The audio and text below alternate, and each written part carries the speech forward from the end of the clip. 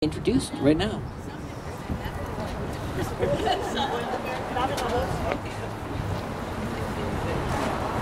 Okay, the Howard Zinn Memorial Lecture Series is continuing. We've had some great speakers, and we're having one now who was called by Rolling Stone one of the most dangerous historians in America. And so we should be very glad to welcome him here. He's been a longtime political activist. He's the author of this wonderful book called How the Irish Became White, and he's a professor at Massachusetts College of Art, and I'm pleased to introduce Noel Ignatiev.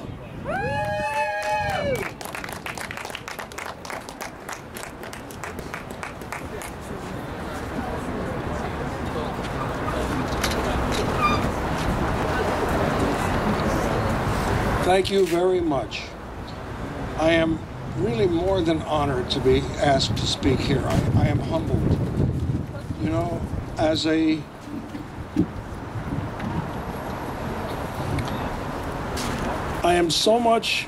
stand so much in admiration of the effort that people are putting in and the initiative they showed to develop this movement. You know, every revolution is always a surprise, above all to the revolutionaries. If you had gone around in Paris in July 1st of 1789 and asked people, was there going to be a revolution, they would have looked at you and shrugged their shoulders and wondered, what are you talking about? It never occurred to them. I remember reading somewhere a speech that Lenin made in February of 1917, and he said, we of the older generation may not live to see the changes that are coming in the future. It'll be up to you young people to carry on. And 10 months later, he was running the country. Clearly, it was a surprise to him. Whatever he did with that running of the country, that's another matter. But certainly his position there, he was surprised by the movement, although he had been working for it for many, many years. And I myself have been involved in revolutionary politics for a half a century. And I was surprised by this movement, and I'm gratified by it. And I'm deeply honored that people thought enough to ask me to come here. I hope to say one or two things that may be useful to you. And I offer them to you in a spirit of discussion, and I hope that you'll think about them, and perhaps some of you will find something of use and others may not. I was asked to talk about the subject of race. I think that's the title, Race and Occupy. And of course, that is a subject that I have written and thought about a great deal for many, many years, and so I want to say one or two things. You know, the United States, like every other country in the world, is divided into masters and slaves. The problem here has been, for many, many years, is that a whole lot of the slaves think that they're masters because they think they're white. Now, by that, of course, I'm not at all referring to color of skin or anything like that. Nobody had anything to do with that. That's purely an accident.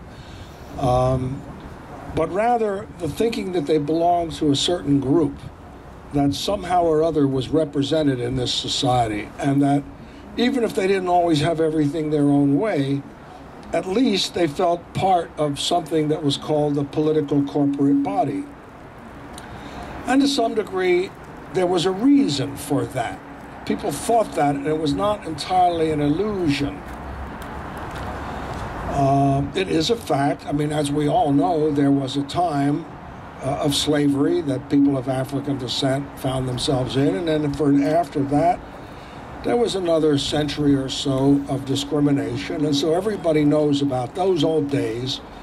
And after all, at that time, the white skin represented, you know, a badge of citizenship, more or less. And to some degree, that even carried over after that, so that even if one would stipulate, which is of course not the case, but even if one were to concede that all forms of explicit discrimination had been removed, the effects of the past would still be with us. As you know, William Faulkner said, the past is never dead, it's not even past. And to put briefly, The person whose parents or grandparents had access to a college education or a skilled union job had as an advantage over the person whose grandparents walked behind a mule or... I offended enough people already? I get off the mic? Just tap it. Oh. All right. Have an advantage over the people whose parents or grandparents walked behind a mule or a mop.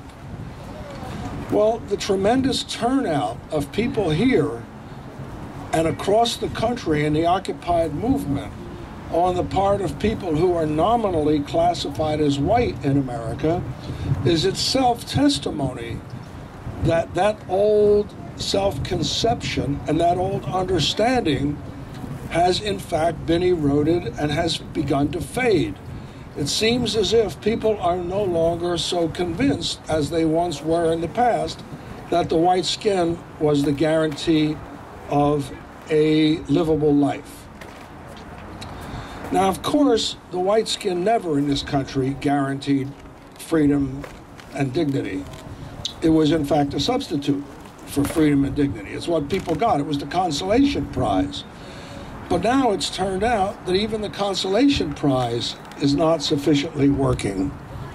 And so it seems to me that the old categories of race, black and white, while I would not say that they have disappeared as influences or factors shaping people's lives, are no longer the absolute categories of determination that they once were.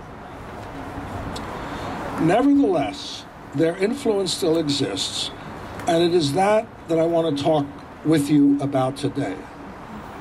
And so I want to have a talk, as Malcolm X used to say, between you and me, us, about this. Because I think, how do I put this? I say this with the deepest and the greatest respect, but it is easy to look around at the Occupy movement here and in a number of other places and see that it is really not, the participants are really not a representative cross-section of those who are suffering most in American society. The participants appear to be a little whiter, not to mention a little younger, perhaps a bit more educated, I'm not sure, than the general lower levels of American society, that is, even below the 99%, let's say the bottom 30% or 40. Just tap it. Tap it. Yeah. Thanks. I say this not in order to pose a criticism or in order to, but simply as a contribution to help build the movement. Because I think there is nothing more powerful in this country than an interracial movement. That is, if it is a movement of all black people, it will be met purely with guns and tear gas. If it is a movement of all white people, it will not be taken seriously until it forces itself to be taken seriously. But if it's a movement that significantly embraces sections from all of American society, then it represents a serious danger to this society as it exists. And therefore, I would like to talk a little bit about how we can move in that direction. Because I would say this, in the past, in the American past, challenges to white supremacy, challenges to white power, have exercised a tremendous example and moral authority far beyond the immediate issue that they addressed. For instance, the abolitionist movement before the Civil War sparked an anti-war movement, a women's rights movement, and a number of others that took their inspiration and their example from it. The same thing with the movement against Jim Crow and the Black Freedom Movement in the 1950s and 60s. It sparked a women's movement, a youth movement, an anti-war movement, a gay rights movement, and a general counterculture. All of them grew out of and were sparked by, although they certainly had their own independent grievances, nevertheless they learned from and were spearheaded by the example that the black folk gave. I think that that potential is still around, and what I want to try and do is figure how we can link to that in order to deepen and strengthen and make this movement more radical. Now, I do not think the answer is to come up with a list of demands that are specifically aimed at a black constituency. I think the demands, one of the nice things I like about this movement, by the way, is that it has so far refused to define itself by a series of demands. I think that's probably what most frightens the people in authority. That if they could persuade people to list a bunch of reasonable demands, then they could say, well, now we can sit down and negotiate. And it is the fact, people's refusal to define themselves by specific demands, but their commitment to building a new world, which is what gives me such hope about this movement. So therefore, I am not proposing that this movement reach out to black folk with more demands. I think that there already exists within black America a deep current of sympathy with what this movement represents. And it will not be assisted by formulating more specific demands. You know, during the Civil War, right at the beginning of the war, when the North and South began fighting, what did the slaves do? Well, they watched. They watched and they waited, because they wanted to make sure that that was a serious war. First of all, at the beginning of the war, both sides denied that slavery was an issue. As Frederick Douglass said, you know, the South was fighting to take it out of the Union and the North was fighting to keep it in the Union. And it was only the reality of the situation that compelled Lincoln and the North to confront the problem of slavery. So at first, the slave population did not get directly involved. Du Bois describes this process very well in his great book, Black Reconstruction. They kind of watched, waited, see what was going to happen. Now, I have not been authorized to speak on behalf of the black community. I do not claim to be able to read the minds. I'm not sure that there is anything such anymore as a totally embracing, cohesive black community. And so I am not suggesting that I speak with authority on this matter, except that I do listen to people and I try and hear what they have to say, and I do read the press.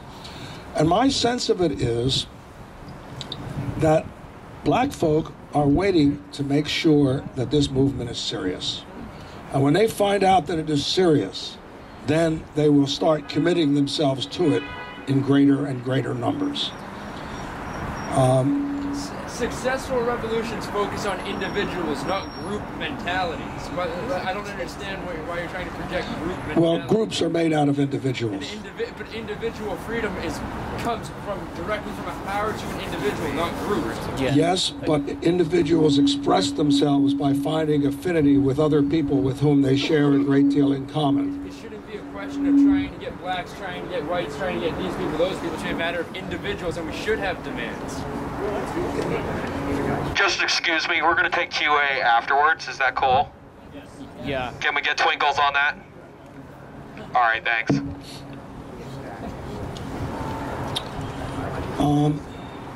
So what I was trying to think of, see, as I say, if the strength of this movement is its boldness and its audacity, and one of the damaging, crippling effects of whiteness is that it undermines the imagination. In a certain way, what we're really trying to do is expand the authority and the power of the imagination. And so what I've been trying to think of is, what could there be? How could I help project a vision, perhaps one that already a number of you have thought of, that ties together the issue of race, which I was asked to speak about, and the general issue of bringing out the maximum potential in this movement. And it occurred to me I wanted to address the problem of prison. Prison is probably the single institution, most important institution in the life of black America. Now, I don't think I have to tell you all the statistics, but the fact is there are more black folk now under penal supervision than there were slaves in the United States 10 years before the Civil War. And of course, black folk go to prison even now at a rate, 5 to 10 times as quickly as whites. Now, this you all know about. What I wanted to propose is that people begin to think, and as I say, my favorite slogan is from years ago where it said, "Be realistic, demand the impossible." That I want to project to you that this movement should morally affirm itself to be in favor of the abolition of prison. And I mean unconditional, immediate, uncompensated abolition of prison. I don't mean prison reform. I don't mean some substitute program that puts people with bracelets and electronic, scanning devices. Prison is an evil institution. And again, I go back to the cause of the anti-slavery. See, everybody knows that. I think anybody who thinks about it knows that prison is a problem. It's been proven, after 200 years of prison reform, and they keep getting worse and worse, it's time to conclude that it's not an institution that's going to be made better. But many people say, well, what would happen without them? How could we manage to organize a society? How would we control, regulate, or prevent antisocial behavior without prisons? Well, one of the things that occurred to me, I see the sign that you have up here on the wall where you have decided that this is a drug-free and alcohol-free zone for reasons that you have decided after discussion, and therefore you are maintaining a certain internal discipline by requiring that participants live up to that rule. It seems to me that is an alternative way of dealing with what a community decides is unacceptable behavior. It is an alternative to prison. Now, many people think that it's unrealistic, but see, I go back again to what I regard as the most successful radical movement in the history of the United States, the anti-slavery movement. And they began by saying, slavery is immoral, destroy it. And many people said, well, of course, most people knew that it was a bad institution, but they could not imagine a country in which black people were not slaves. What were you going to do with that population who were not, for instance, ready to take part in democratic representative institutions? What about the problem? What about the problem of labor competition? What about a number of different problems? And the abolitionist position was, those problems we will not allow to distract us from the larger question that slavery is evil, and the first thing, therefore, is to destroy it. Now, I am asking you to make the same kind of commitment to the abolition of prison. I do not deny that there are real concerns, and people have issues. But what I am saying is to make that commitment to the abolition of prison means to make a commitment to think about and undertake the process of building an entirely new society. Because I do not believe that prisons can be abolished and leave everything else intact the way it is. And therefore, the very moral... When people begin to take seriously the need, the urgency, the imperative requirement to abolish prisons, it is not something that I expect to happen tomorrow, although I think it should, but rather it is something that the process of undertaking that movement and that process of thought will compel people to think about different ways of organizing their lives. I've been speaking on this a number of years, and people have raised all sorts of objections to me. Well, what about all the people whose livelihood depends on the maintenance of a prison system? Well, it's a good point, you know. What is there, 2.5 million people in prison and jails now? I think that's the figure. Well, there's probably almost an equal number of people who are involved directly or indirectly in keeping them there. And it sort of reminds me of being a sailor on board a slave ship. The slaves were slaves, but the sailors were also victimized as well. I mean, how would you like a job guarding prisoners for what you do all day long? And yet, well, and I say precisely, it is precisely because there are so many people and institutions and businesses and a whole variety of structures in the society that are engaged in the maintenance of the prison regime. Therefore, that is why I go to that and say, all right, let us undertake to abolish it all and in the process transform the entire society that we're living in. In any case, I hope that you take that to be in accordance with what I hear to be the spirit coming out of the Occupy movement, is not a spirit of being reasonable so that the reformed sections of the Democratic Party will find a way to incorporate you in their voting machine, but rather people who do not dare, who are not afraid to dream. And so with that, I would close. And I again say, be realistic, demand the impossible. I guess now there's time for questions, comments, and so forth. Do you want me to call on people, or would someone else like to come up here and moderate? Jacob, can you do that? Yeah, I'll moderate. Go ahead. What do you think right now with people in prison now should get represented by a union or some kind of organization, and so they can make enough money and have enough money put away so when they get out of prison, they can start a new life? Well, as I say, I'm in favor of that. Of course, my maximum program is the abolish prisons, so there's not even a question. But if one is talking about immediate steps, then I would say one, I mean, I hate to suggest this because I hate to think, you know, that this movement will not carry itself through to fruition and accomplish everything that it hopes to do. But in the back event that it does not, given the view, you know, that reforms are what are what's left on the beach after the revolutionary tide has receded, I would say that a union or votes for prisoners or rights of representation for prisoners are things that people who may not yet be ready to commit themselves to a total change might be willing to undertake in a practical sense.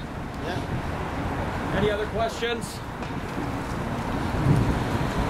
That's some pretty heavy stuff, the abolishment of prisons. Does anybody have any questions about the abolishment of prisons, or are we just going to start that today? I would just add, you know, nobody knew on the 1st of July in Paris that on the 14th of July there was going to be the storming of the Bastille. Nobody knew that. Keep it in mind. Keep hope alive. We got a question over here. We do. Yeah, go. So, thanks so much for your talk, especially as someone who's been very close to someone who's recently been incarcerated. I really appreciate hearing what you have to say. I mean, this person had an enormous amount of support, which most people in prison do not have, and it still was deeply traumatizing to him and has made it virtually impossible for him to move forward with his life. It's really, and it makes sense of recidivism, and it makes sense that prison reproduces prison. It's really devastating. I thought maybe I could just ask you to expand a little bit more on the two different pieces of your talk. The first part being that the beauty of Occupy is not making demands. That resonates really powerfully for me. But then the second part of your talk being about we should demand the abolition of prisons, or maybe we should work towards the abolition. I like both of those pieces, but I wonder how they go together, and I wonder what we at Occupy Boston could do to take those lessons to heart for our own work. Thank you. It's a very good question, and I'm not sure I have a satisfactory answer. I've been thinking about that for a couple of weeks ever since I was asked to speak here. And I said, well, obviously I do appreciate the kind of the moving spirit of this movement. And so I thought, well, what could I say that would project and deepen the vision, spell out the ideas of what a new, or encourage people to think about what a new society would look like. And so it's in that way that I put forward the abolished prison. And I'm not sure how those two parts fit together.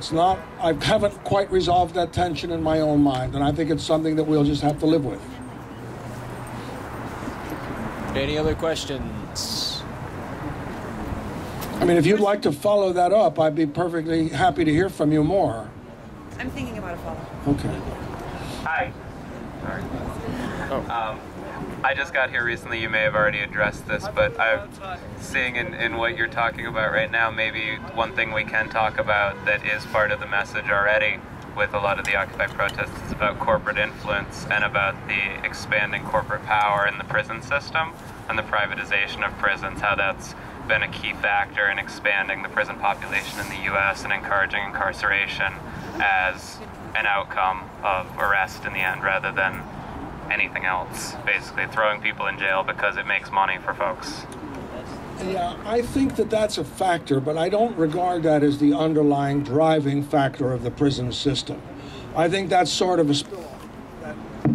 It's sort of like anytime there's something evil going on, there'll be somebody figuring, how can I make money off of it? You know, child pornography or whatever. Somebody will try and figure out a way to make money. But it seems to me the prison system grows out of and really reflects the fundamental sickness of society as much as or more than the particular prison profiteering agencies that have latched onto it and said, well, there's gold in them there hills. I think it was Dostoevsky, he said, you know, you can judge every society by the state of its prisons.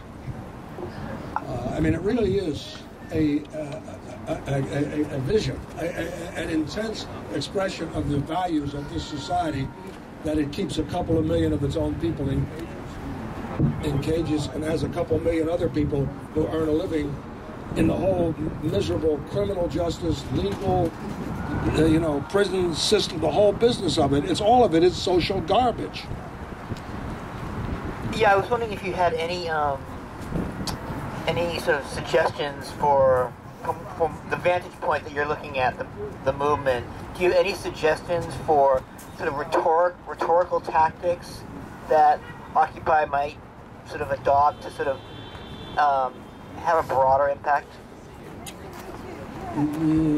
Off the top of my head, no.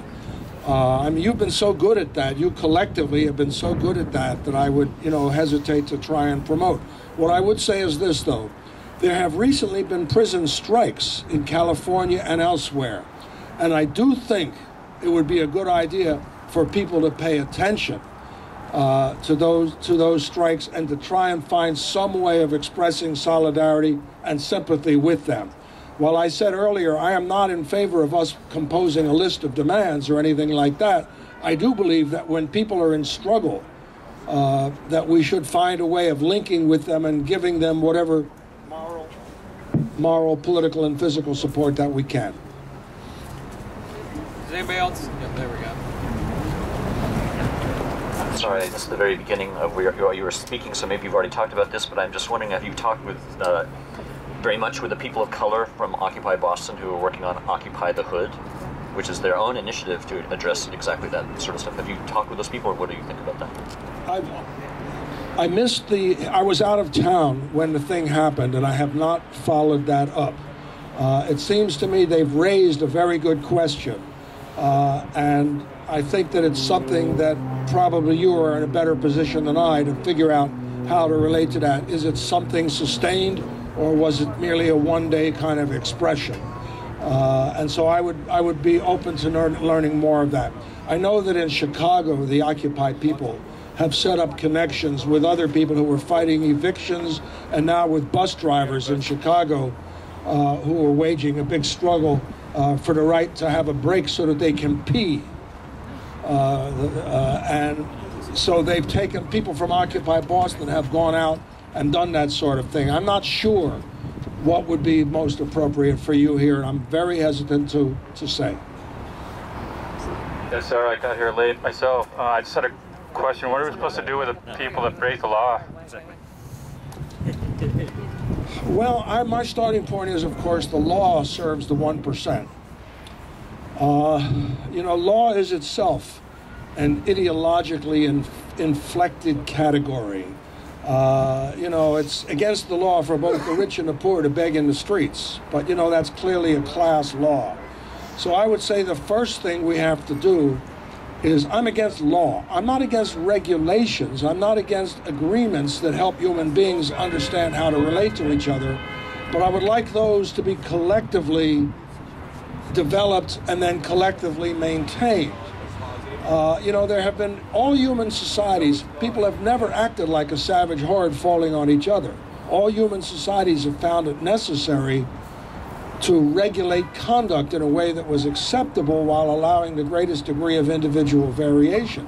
Prison is a relatively recent institution. The American Indians, the Iroquois, did not have courts, judges, police, lawyers, prisons, the whole rest of that garbage. And yet they had a well-regulated society. So what I'm saying is, I'm not saying that anybody is free to do whatever he wants or act in an antisocial way that harms the interests of others, but I'm saying we have to find other ways of dealing with that, because the prison system is a proven failure. It's a university of crime. What's your opinion on exile? There was a gentleman over here who had a question, I think. Thank you. Yeah, I guess it's kind of a follow-up question. I was just wondering, the problem of antisocial elements when they do exist, and how you avoid, something like mob rule and attack of collectives against, replicating systems of power where they would attack minorities who don't agree, or things like that. That I wonder how you get around that, or what your thinking is on that. Well, I'm not, to quote a much greater thinker than I can't give you recipes for the cookshops of the future. What I can say is, though, I don't know exactly how that problem will be solved. What I think, look at what you yourselves are doing. I said this before, but you maybe didn't hear this. The example of the way you have decided to deal with the problems of drugs and alcohol in this space seems to me a kind of a beginning model of how an effective community would maintain standards and order within itself. And I don't see that as an example of mobs or attacking minorities. I'm quite sure that large people are able to make mistakes now and then. There's no doubt in my mind that. But it's better to make a mistake in the process of trying to do something right than to have a system that's absolutely criminal from the very beginning. You can find some examples of this. Right, in World War II, when the Germans were invading France, I think at one of the French mental hospitals, they knew that the Germans would kill all the people living there. And so they released them. They simply let them out. There was nothing else they could do. Well, after the war, they had the records, and they went and they found them. Well, it turned out they were living lives no different from the average Frenchman and Frenchwoman at the time. I don't know. I think that a criminal society both labels people as criminals and creates criminal behavior. I think a healthy society will do away with an awful lot of that stuff. And I think people will be able to find creative ways of maintaining human decency with each other.